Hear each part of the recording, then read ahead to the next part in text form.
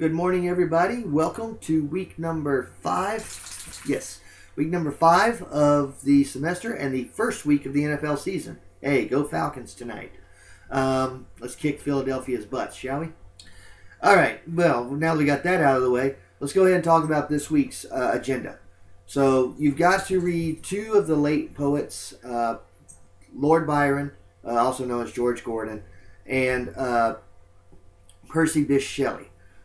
These 2 guys are the late poets because they are still considered romantics, but they were kind of anti-Wordsworth and anti-Coleridge. They felt by the time that they were writing poetry, and by they I mean Shelley and Byron, they felt like by the time they were writing poetry that Wordsworth and Coleridge had kind of forgotten what had made them such great poets and had become a part of the establishment. So these guys are the younger generation, and they are anti-establishment, which of course means they're anti-Wordsworth and anti-Coleridge. So, what does that mean for our readings? It means we're still going to see romantic elements in their poetry, but we're going to see some differences. And that's what this week's discussion question is about, is what are some of the similarities between Shelley and Byron when compared to Wordsworth and Coleridge, and then what are some of the differences that made them a little bit different. So, look at those similarities and differences in this week's posting, as it's kind of a compare-contrast assignment like you've had in maybe your English 1101 class. So, look at the slideshows. Now, you'll see there's poems in there in the slideshows that I did not assign to you. That's because I've kind of reduced the reading load. That's why your test is going to have a weird number of questions as well. It's because I've reduced the reading load, so that means fewer questions on the test. And let's talk about that test. If you go on the quizzes, so if you go into the D2L homepage, click the quizzes at the top of that page, you'll see the Romanticism essay, or exam, excuse me. That Romanticism exam will be multiple choice, and it'll be 42 questions, I believe. I reduced it from 50 to 42. There will be 2 sections. One is general knowledge, and this is, knowing what Romanticism is, knowing what caused the French Revolution, knowing what some of the major players' names are and things like that. Then there will be a direct quote section. There should be some quotes in there. Remember, this is an open book test. You only have 2 hours to complete it, but because it's open book, there should be some key words or some key phrases or key sentences in some of these quotes that you can say, oh wait, I've seen this before.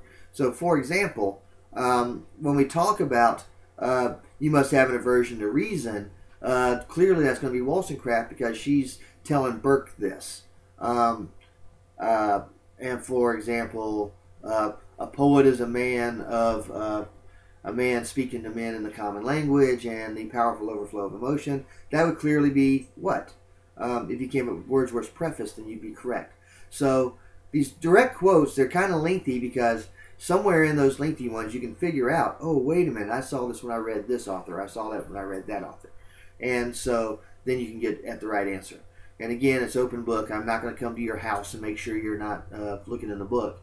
I got better things to do with my time than to visit you while you're taking a test. So go ahead and use that to your advantage as well.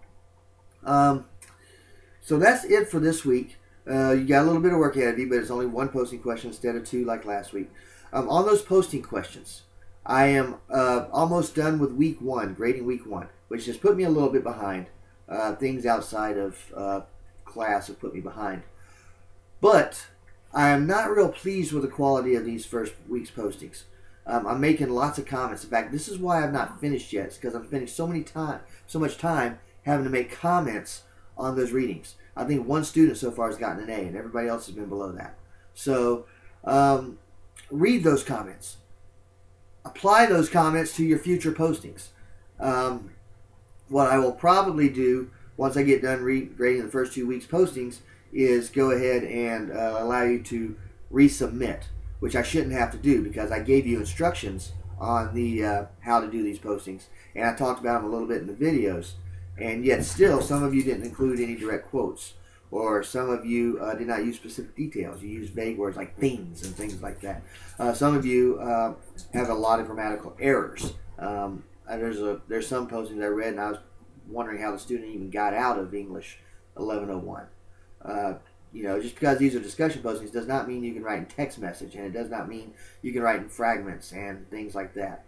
Quotations formatting. Some of you still don't know how to cite properly, even though you had research papers in English 1101 and 1102. So, so look at my comments before you make another posting. And if I haven't graded your posting yet, I'm getting to it. Again, it's taking me a long time because I have to make so many comments on these. And then once I get through the first 2 weeks postings, I may not comment at all after that, or I may make a couple of sentences at best, and then I'll give you numbers. So that's where we stand on the postings. I'm getting through them, I'm working through them, and hopefully I'll have them done within the next couple of days or so, at least week 1 within the next couple of days or so. And then week 2, I'll get started on that. So those are my comments for this week. I hope that you enjoy Byron, and I hope that you enjoy Shelley.